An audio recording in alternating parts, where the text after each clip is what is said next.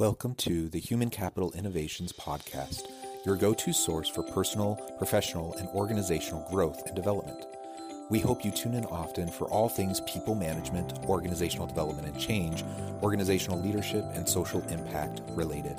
Maximize your personal and organizational potential with Human Capital Innovations Podcast.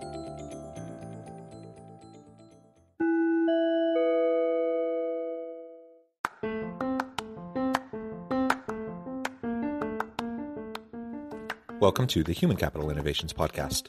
In this HCI podcast episode, I talk with Tim Checker about getting all team members to contribute towards the strategic goals of the organization.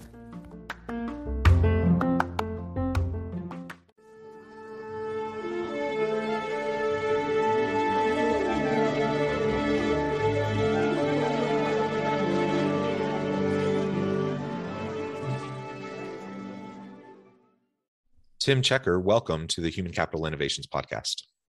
Hi, John. It's a pleasure to be here.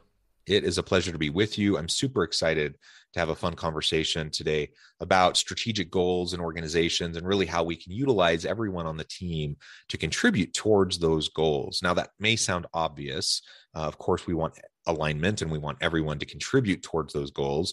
But that can be easier said than done. And people's attention gets drawn in different directions. And there's a lot of things that we can unintentionally do that will undermine our ability to have that alignment and to move everyone forward towards the strategic goals. So that's going to be the focus of our conversation today.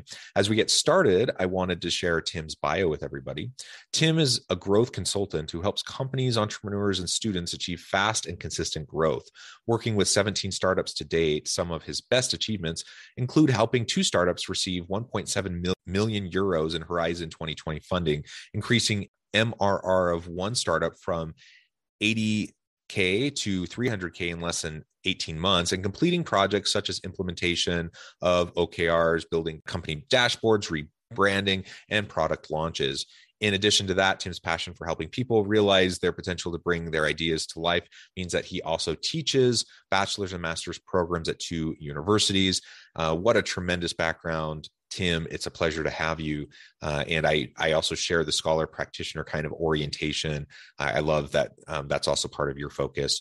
Anything else you would like to share with listeners by way of your background or personal context before we dive on in?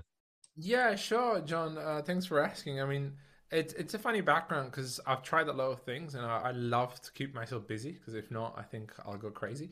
So I started really in sales, then I got to marketing, and then I did a bit of product and operations. That's why I called it growth. Not just because I do growth marketing or anything like that. It's more like growth consultancy. So operations, sales, product, and so on. And that's how I built my career until today. And just wanted to touch upon the academic stuff is I've given myself a 25% of my time to give back by teaching. That's kind of what I'm trying to do. Because I really do believe that, in my time, especially, education wasn't that good. Everything was very theory based, learn by heart, nothing practical. So I promised myself, I said, I'm going to try to give back by sharing everything that I know. Yeah, that's wonderful. And theory and conceptual stuff has its place, but you got to get past that, right? You got to get into application, and experiential learning is really, research has shown that's the best way to learn material, is to just practice by doing. And so matching up the theory and practice with actual experience and application is the key. And that means we need people that aren't just ivory tower scholars teaching, but we need people with actual practitioner experience also teaching. That's wonderful. It's very generous of you. Part-time teachers don't make very much. And Absolutely. Yeah. And I actually don't know what you make at your institutions. But I suspect, my experience has been part-time professors don't make a whole lot. So it really is an attitude of giving back, right? And paying forward. And so I really appreciate that. Thank you. No, John, it's really because it's not even the money at all. It's like those young minds. I get amazing interns. I get really nice people to learn from as well, right? So when I teach masters, especially, I do a bit of bachelor's, but mainly master's degrees. I learn so much myself. So it's kind of win-win situation, right? I'm teaching whatever I know, or I'm giving whatever I know, and I'm getting from there their creative young minds or different angles, and that really keeps me moving forward every day. So I absolutely love it. Yeah, cool. And I love that too. That's the same reason I love teaching, why I wanted to get into teaching as well. All right, Tim. So as we launch on into this area of focus for our conversation today, why don't we frame up first the importance? I mean, maybe it's obvious, but the importance of having an alignment of strategic goals for the organization. You do a lot of growth consulting. Why is it important to have that kind of strategic mindset as a foundation? And then we can get into talking about how to align our people to move towards that together. Yeah, I mean, you say it sounds obvious, but it does sound obvious in the beginning. But when you start digging into companies, and I've seen it from 17 employees till 350 employees or so on, is you'll ask the goals of a company and you'll hear different things. And it's funny, but usually the CEO will always tell you about the revenue-based goal. Then you have that mid-management will have a bit more aspirational, inspirational goals for the team, so that it's not just revenue-based. And that makes you really row in different directions. Everybody's running in different directions, they're rowing in different directions, and so on. And every company is like, oh, let's put OKR so everybody knows his alignment and so on. It does take 2 to 3 quarters for OKRs to really work well. OKRs are missing a few bits, I'm sure we'll discuss in a bit. But I think that it's super crucial, because if everybody, and I'm not talking about managers, directors, executives, but even, it could be a marketing assistant. If the marketing assistant even knows the goals of the company, of the teams and so on, they can bring in some great ideas, great experiments, great things to try. And I found out that we're missing a lot on the collective intelligence, if that makes sense. And that's kind of what I'm trying to focus lately with my clients. Yeah, I love that. And it really starts from the beginning. So if you can have that kind of strategic vision and purpose for the organization and communicate it well, then that can feed into the recruiting and the hiring process and the onboarding and the performance management and ongoing coaching and mentoring discussions, career development plans. All of those things can have the core values of the organization, the mission, the vision, the purpose at the core of what those things are about. And that can then assist you towards having that better alignment of the people on the team to move towards that overall organizational purpose. But like you said, even though it sounds obvious, it's hard to do because people have different jobs with different areas of focus, with different incentives, incentivizing different behaviors, and all of a sudden you start to pull people in different directions. And unless you're very mindful about organizationally how things are set up and the mechanisms at play, you actually undermine yourself. And that seems counterintuitive, but it's true. Like the number of times that organizations and leaders are actively undermining their own efforts to try to help the organization succeed its goals is huge. And so taking the time to step back and to analyze those mechanisms at play and what's contributing to either the function or the dysfunction is going to be really, really important. 100%. And just what you said in the beginning, it's if you have those goals very clear, and there's that just cause, as Simon Sinek says, or mission, vision, values, as you mentioned, then what happens is that will even affect your employer branding. You'll have a better employer branding, so even talent will want to come and work with you, right? But if you just mention that your goal is very revenue based, then that's not going to be amplified by all the team members. They're not going to talk about it outside, at the pub, at the bar, whatever, right? But if you do have a very aspirational goal, an ultimate objective, if you may call it, that you will start sharing it. And as you share that, you will really bring people on board believing in that mission. And I think that's what's missing in a lot of the companies that I've seen. The companies that are growing very fast, usually they are very mission-driven companies, and they're very vocal about their mission. And that mission is never about a revenue. The revenue will come. If you do achieve that mission, the revenue, the money comes with it. This is what we need to realize. It's if we keep just focusing money, then we're obsessed about that, and we're not solving that problem that company was created for. So I always say it, and I'm just going to say it now. It's, be obsessed about that problem that you're trying to solve, and the rest will come in hand. It will come together on its own. Yeah, yeah. You exist for a reason. You're providing some sort of value to the marketplace through various products or services or both. And you need to be relentless about providing value to the market and having a good customer experience. And if you're focused merely on the bottom line revenues, you're going to forget about a lot of other really important things that are actually the very cause and the drivers of that revenue. 100%. And I think I love what you said, the customer experience. This is, I mean, it's not a new trend. It should have been done for forever, but it's sadly becoming a little bit of a new trend, isn't it? Customer experience and so on. And to be honest with you, it's like I've seen the difference in the last 3 years, even from certain clients that I still talk to or I still do some kind of work again. It's their mindset has shifted a lot from, let's close deals to let's fix problems for these clients. And when that happens, I've seen these companies, go through a round of investment much quicker. Their customers love what they do, and that becomes a new channel, isn't it? It just amplifies it. The customers talk to others and so on. And it's not a linear channel anymore. It becomes a bit of a loop. You get one client talk to another, they talk to somebody else, they bring another client, and then you've built a lead generation machine by not actually focusing on the lead generation machine, by focusing on the experience of those customers. And I think that 2022 we're going to see this more and more. Yeah, I think so too. So that's wonderful. So with all of that in mind, then I think that's a really strong foundation for where I want to go with the rest of the discussion. So now what do we really do about getting all team members on board, bought in to actually contribute towards this shared vision, this shared strategic goal and purpose of the organization? Because I mean, certainly, as we've already discussed, it's not a given that your organization is going to have a clear strategic purpose that everyone understands. But let's just say, for discussion's sake, that is in place. We've already done that. That's hard enough work alone, but we've already done that. So now how do we get everyone on board?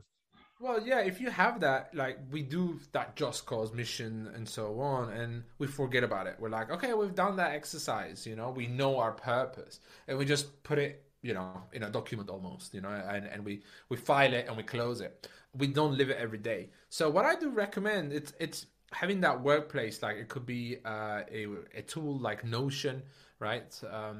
Or anything, or even your G Suite somehow. When you open up the first thing in the day, have that sentence, right? I know that we said that poster in offices, it's boring, about the values and so on, but the mission of the company being there when you're making decisions, when you're logging in, when you're going to talk to someone external, when you're going to talk to a client and so on. If you have that starts becoming engraved in your mind, and you're doing actions towards that. You're taking better decisions, in my opinion. And what happens a lot is that when you have this ultimate objective, just cause, mission, and so on, is people, companies usually go for OKRs, right? Objectives and key results. And then they start forgetting a lot of things. They start talking only about the positive, right? What is the objective? What are the key results we're aiming for? Nobody talks about any of the blockers. Nobody talks about any of the issues, the challenges, right? As I call it. Nobody talks about that. And we're missing a massive growth opportunity on not speaking about these and always looking at the positive side of things. I'm not a pessimist. I'm not saying let's talk about negative stuff, right? But there are things that blocks us from that growth. Let's highlight that. Let's amplify that. Let's make sure that every team member knows that, John.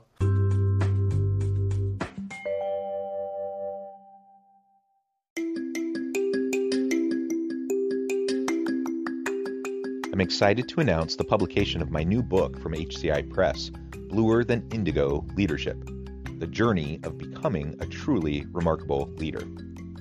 Early in my adult life, I learned about an Asian proverb that translates as bluer than indigo. If you think about the color indigo, it is a brilliant, deep, and vibrant blue, what some would call the bluest of blues. To have something that is bluer than indigo is rare and truly remarkable.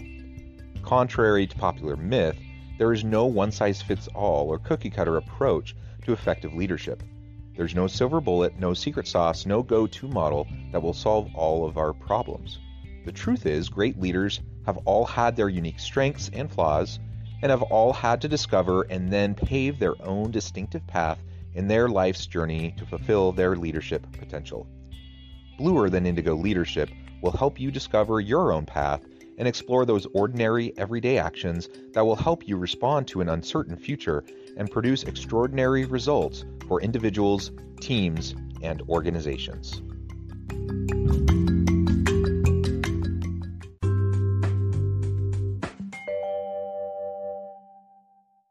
Yeah, and we can't put our head in the sand, right? And I've been in organizations like that too. And like, I get it. I want to have a positive development oriented culture. And if all we're ever doing is pointing out problems and never working towards fixing things, that can really weigh you down, right? And that's not what we're talking about, though. We're talking about just having a psychologically safe environment where people can actually speak up and speak out about the very real problems that they see, things that are undermining and blocking the success of the organization. And so rather than labeling someone as a dissident because they are, challenging somebody or because they're pointing something out, we can acknowledge that and we can and applaud it and say, yeah, thank you. Now, what are we going to do about it? And then you can start to creatively work towards a solution, just like you would do for your customers, right? You try to recognize the problem, work towards a solution. Same thing within our organizations as we see these blockers, as you mentioned. I love what you said there, John. You said thank you, like we know the problem. If we know the problem, then everybody else can contribute an idea. They can contribute a solution. They can contribute, an experiment. They can contribute something that they believe in that can be tested or so on. But if we don't talk about it and we take this challenge on our own, and then we're in our desk and we're trying to fix this, 2-3 days we're trying to fix this problem or this challenge or whatever you want to call it, right? I don't want to be negative on it, but it's an issue, it's a challenge. We are the only mind thinking about this. Right? We're the only brain thinking about this. The second that we highlight that and we amplify that in a company, and you have all your team members seeing that, suddenly this is where collective intelligence gets tapped into. Right? Suddenly, a marketing challenge can be fixed by a finance person because they had an idea and they have a completely new angle. And sorry, but this is why I get paid as a consultant, right? Is to have that new, fresh angle that because you have the tunnel vision a little bit. This is why we pay consultants a lot of money, right? For us to come fresh, we don't know exactly what your company has been doing every day, but we can see those problems and we can highlight it and amplify them for you. And you're like, oh, wow, we didn't think about that. Right? But maybe some of your other team members might have thought about or the challenge itself or the solution as well. Right? So I think it's really being transparent, not just on the positive side, but on the blockers, on the challenges, issues, and watch your growth, because this is why you have all these team members. This is why you hired them, because they are intelligent. They have a vision themselves for certain things. And please, make sure that you're listening to every team member. And that's what I've given myself another mission is, how can I highlight and how can I amplify collective intelligence in companies? How can I help them grow with what they already have, which is their team members' intelligence? Yeah, I love it. So, and you already mentioned OKRs, for example, and how that can potentially become problematic. Let's unpack that a little bit. And then also, if there's other blockers, as you define them, or if there's other common blockers that you see over and over and over again, maybe we can explore those a little bit too. So I mean, OKRs are great. They were designed by an Intel a while ago. Google took him, and it became a huge topic, didn't it? There's a great book about it, Measure What Matters, that I do recommend for everybody to read for goal setting. But I think we didn't innovate on OKRs. We kept it there. And what happens is objectives, key results. Again, super positive. I've met someone that was using a different template and I loved it. It was more objectives, purpose, key results, initiatives, and blockers. Right? So they took OKR, so they still put the objective and the key result, but in the middle they put purpose. Why do it? And then they put initiatives to understand the priorities and so on, and to tap into collective intelligence. Right? The initiatives is where people can bring some initiatives and so on, but they've also said what stands in our way. Right, the blockers. I really love that, and that inspired me a lot on working on my own framework that I've been testing for a while now with a few of my clients, which I'm writing a book about it, so I'm not going to give everything yet. Hopefully the book should be out next year, hopefully end of summer or so. And that's basically what I call the GCO frameworks: goals, challenges, and opportunities. right? So your goals is still your OKRs, your objectives and key results, all those numbers and amazing things that you want to achieve. They are on your goals, but then suddenly you have your challenges, right? Challenges could be your blockers, your issue log, could be anything that anyone can actually put it out there, right? And then suddenly you have your opportunities, and the opportunities, it's not just ideas, because ideas, I found it a little bit fluffy in the wording, sadly. And opportunities is very mission driven, it's very company driven, it is driven to excel and to grow the company. So I've been working on this GCO framework by taking certain frameworks that I already know, issue logs, OKRs, ideation sessions, and design sprints, and so on. And I'm trying to simplify them in something that is very obvious, and that we can start documenting about our challenges, and then let everybody else come on to opportunities from the team members. I think that is gonna open up a bit more, and I've tested it and it does work, because when you put that challenge out there and somebody else sees it from a different team, different department, different region, it could be anything, they're suddenly like say, hey, I have an opportunity for that, I've been thinking about that myself a lot, and they do bring something to the table to overcome that challenge. And I think that's been crucial, in my opinion. Second part of your question was, John? Yeah. So, what are some of the other common blockers that you see over and over again? Yeah, well, one of one of the most obvious blocker, I think, it's siloing departments, right? And because we've siloed departments, sales and marketing is always a problem. This is what I've realized. There's always this fight between the quality of leads, right? So marketing will say, hey, we bring great leads, and sales will say, no, they are not that good because we can't close them, or so on. And I see you smiling there, because I'm sure you've seen this yourself many times. And you know, and sales says, no, the leads are shit, and then marketing says, no, the sales guys are not good. Bam. You have separated the two teams already. They are not going to work together. They are not going to bring ideas together. They're not going to try to do success together, because they're going to think about their department, the numbers that they're bringing. They're going to, and revenue based in the sales, and the marketing is going to only think about leads, MQLs, right? Marketing qualified leads. That is the biggest blocker I've seen. And this sadly happens right away from 15, 20 employees on. That's it, siloed. Right, so this is what I've been trying to do as well with a few of my clients, even if it's for a short period of time or a percentage of your time, is to do little squads, right? Is to put a marketing person, a sales person, a customer service person, even a finance person together, right? 25% of their time, and let them bring ideas together, let them look at the growth of the company together. And that, I think, overcomes that blocker. They start understanding each other's work as well. And when they start understanding from each other's work, they don't blame each other, or they don't point fingers anymore. They together collectively tackle that challenge. I think another blocker that I see a lot is we believe that tools will fix everything. So we go and we get hundreds of tools, right? I love tools. You know, there's some of my friends call me Tool Time Tim, right? And I'm actually going to start hopefully a podcast stream around tools, Tool Time Tim, and everybody thinks that tools will bring you the solution, right? So you take out on tools, many, many, many tools. But what happens is that we don't use them 100% efficiently. We don't use each tool efficiently.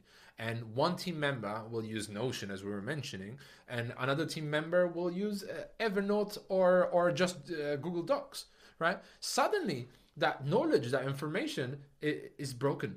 Right, the information that is on Notion is not on Google Docs. The information that is on Google Docs is not somewhere else. And I think this is one of the biggest blockers that I see. And as a consultant, the first thing that I ask is like, where is your knowledge management? Where is your source of truth? And everybody's like, oh, okay, well, we have a few docs here, we have a few docs there. I'm like, exactly, right? Until people find these docs, you've lost time. They possibly lost energy as well, right? And creativity goes down, because I've been searching for this doc for a while. So please, please, please create a central location, create a knowledge management system from the get-go. You know, the earlier you can create that, the better, right? Because there's less information, you have a system, and then all the information can flow correctly. But if you're already in your company for many years and you have a lot of information there, it's never too late to start centralizing that, right? Because that if it's not a blocker today for you, it's going to be blocker for somebody else that maybe you're not aware that already is. I think, John, you've had experience about that, it looks like. Yeah, I think the silos are a big issue. I think the ability to share knowledge and information and institutional knowledge, for example, is a huge thing. As people leave the organization, you end up losing so much. And so there's a lot we need to do there. Tim, I mean, all of these are great suggestions. I really appreciate all of your insights as we try to figure out how we can really get people bought in and on board and aligned with the overall strategic goals of the organization. I note the time, and I'm going to have to let you go here in just a minute. But before we close, would you please share with listeners how they can get connected with you, find out more about your work, your team, your upcoming book, anything like that, and then give us a final word on the topic for today? Yeah, absolutely. I think the best thing is to go to my website, which is timcakir.com, timcakir.com. With the first name and last name, you can search me on LinkedIn. I'm quite active on there. Now I've decided 2022 especially, that's going to be the only channel that I'm active on social media, because the rest I think is too busy and too fluffy. And I do have also a 15-minute call for anybody. To bounce ideas off, to ask me questions, to tell me about their problems, see if we can fix it together, and so on. That's also, there's a link on both my site and on LinkedIn, and I love to meet people, so please do take that time. The last sentence, word, or things to say about, I think, the topic is, do take the time to think about this. Don't say, oh, my company's going, we're growing, we're generating revenue, and not really stop a second, pause a second, and really design systems according to goals, to challenges, to opportunities, or whatever we mentioned on here. Take the time today, because really that's going to help your growth. And if you think you're growing already and you do that, you're going to grow even better, exponentially, right? So please do take the time. That's the first thing that I recommend to all my clients. Is let's stop a second, and it's a perfect time to do that. Yeah, well said. Tim, it has been a pleasure. I encourage listeners to reach out, get connected, find out more about what Tim and his team can do for you. And as always, I hope everyone can stay healthy and safe, that you can find meaning and purpose at work each and every day. And I hope you all have a great week.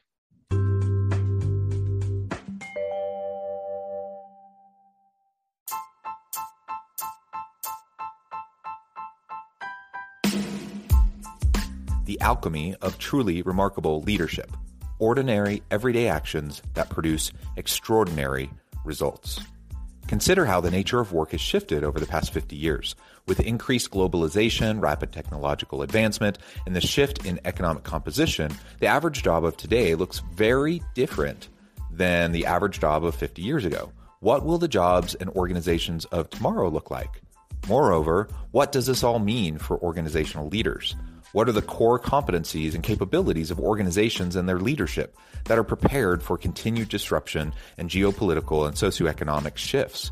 Regardless of what the future holds, increasingly, leaders need to be socially minded, data-driven, decisive, champions of talent, and disruptors of the traditional notions of leadership, teams, organizations, and work. The alchemy of truly remarkable leadership will help you to explore your own leadership competencies and capabilities and consider ways to apply and implement them into your workplace and personal life.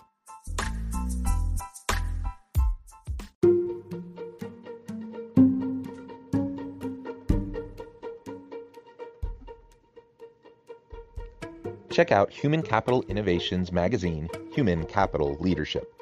Human Capital Leadership is a free, interactive e-magazine with the mission to help individuals, leaders, and organizations find innovative approaches to maximize their human capital potential. We publish issues quarterly in August, November, February, and May. Take a look at the latest issue and let us know what you think.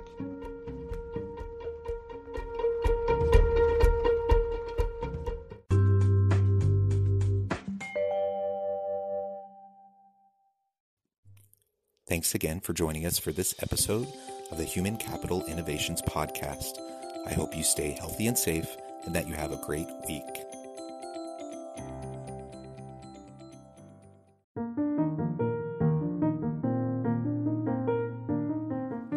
Check out our new weekly LinkedIn newsletter, Alchemizing Human Capital.